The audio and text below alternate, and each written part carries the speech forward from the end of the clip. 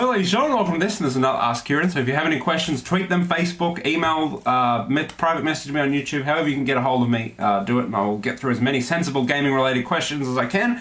This one on Facebook from Dylan. Do you think Naughty Dog will do a sequel for The Last of Us, or are they going to resist the temptation of all that money and leave it how it is? He also asked another question, but I've answered that. Will Grand Theft Auto 5 be on the PlayStation 4? I don't think so. I'm going to answer that question now. Here's my theory about Grand Theft Auto 5 on the PlayStation 4 and Xbox One. I don't think the base game will be on that, but I think the downloadable contents, because like on the Xbox with the Lost and the Damned and stuff like that, you didn't need Grand Theft Auto 4 to play them. So I think they might do that. So that would be cool. To answer your primary question, do I think there will be a sequel to The Last of Us? I would be happy either way. Like the ending, for those who haven't played it, I'm not going to spoil it, but it was a cliffhanger-y ending, but it also tied everything up. So I think that they will probably do one, yes, because it's Naughty Dog and they're amazing at making games, and anything they make is fucking amazing. But either way, I don't really, not that I don't care, it's not that I'm not bothered, because the story in The Last of Us was so amazing that if that's the end of it, fine. I mean, things have to end. Look at Breaking Bad, one of the best television series ever, and it's ending in a couple of weeks.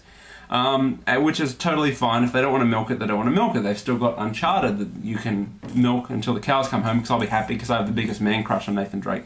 But I would like to see it. I mean, I hope it's not one of those ones where you play as Ellie, because I didn't really like that. I mean, Joel is the character, so if it is a sequel, it has to be more about him.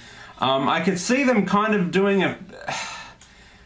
But I can't see them doing a prequel. While there's 20 years there of untapped thing, I mean, it wouldn't make sense to have this highly emotive story with this girl and Joel and then have a prequel. So definitely, I mean, it probably will happen, The Last of Us 2. I mean, I wouldn't call it The Last of Us 2, because that just sounds weird. So I think, because I was thinking about this the other day, I was thinking if they do have a sequel, what the hell would they call it? But I would be happy with no sequel, personally, because I think that the story is that good and that it wrapped up so well, and it was kind of like the ending of The Sopranos in a way. It's like, this is the ending, deal with it. It was unexpected to me, like I wasn't expecting that as the ending, but again, it definitely leaves a cliffhanger if they want to extend the franchise, which is, again, fine by me, but I'm more than happy for it to just end, because it was just such an awesome game.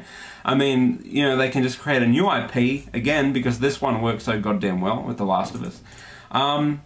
But no, I would be happy either way. So I hope that answers your question, Dylan.